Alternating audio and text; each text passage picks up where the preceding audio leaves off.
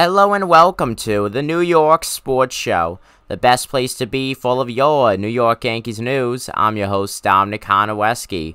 We have breaking news with the New York Yankees organization, as the New York Yankees have traded relief pitcher Manny Banuelos to the Pittsburgh Pirates for cash considerations. Now, overall, he was DFA'd by the Yankees several days ago to make room on the MLB roster. But overall, I'm just surprised that this trade came. He was expected to be a star for the New York Yankees, as of now an up-and-coming star.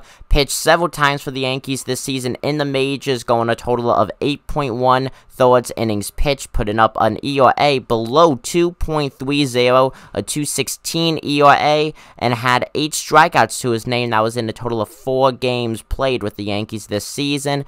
And now the Pirates got him for some cash. It's unclear if there was anything else in this deal, such as a player to be named later. If there is anything else surrounding this, I will update you guys. Comment down below what you guys think. This also comes as the New York Yankees put relief pitcher Juan Mornacchio on the 15-day injury list earlier today with right shoulder inflammation. We call in JP Sears from the AAA Scranton Wilkes-Barre Rail Riders.